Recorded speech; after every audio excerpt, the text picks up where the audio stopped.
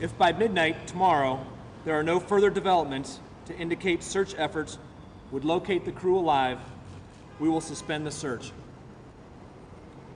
Our focus right now, however, remains with this very active and very dynamic search. We will always put forth utmost efforts to find and rescue those in peril at sea. Unfortunately, we have had no sightings thus far and have concluded that none of the debris or objects located during the search have correlated to the Cheeky Rafiki.